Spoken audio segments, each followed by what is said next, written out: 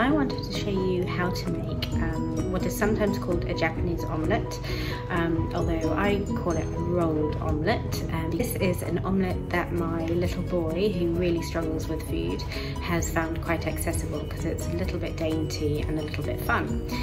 Okay, so ingredients and equipment are simply your pan, I'm using a brush to brush oil around it, a bowl and fork to beat the eggs slightly, a little bit of oil of any kind. I've got a bit of vegetable oil or olive oil, whatever you have is fine, some eggs, and then a plate to put it on afterwards. Okay, so we'll first of all just crack the eggs. Crack in the eggs and beat them. My pan on as well, nice and hot.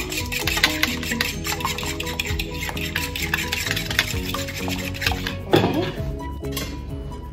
And a spoon to pour the egg with. Oh, and a spatula.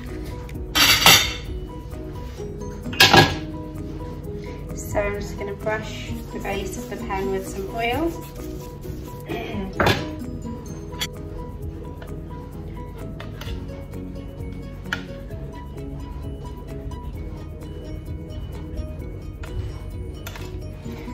you want to pour your egg in a line in the center of your pan.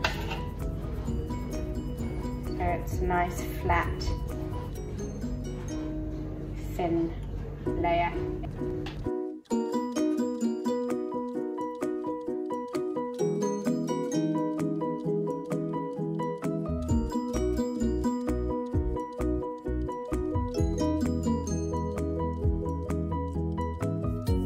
Keep turning the pan to make sure the egg cooks evenly.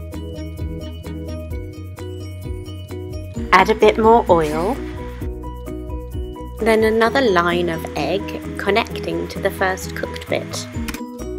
Keep turning the pan to make sure it all cooks evenly, and then start to roll about 7 centimeters of cooked omelette over the part next to it, and keep folding it over to a rectangular roll.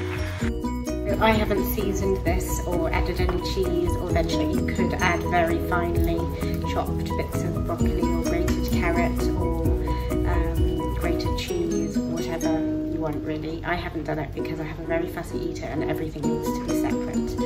So, but you can add. And I have seen recipes where they add mirin and soy sauce to the mixture. But again, I wanted to just do it completely plain because I'll add my seasoning later when I come to cook. So, should you put it down here again?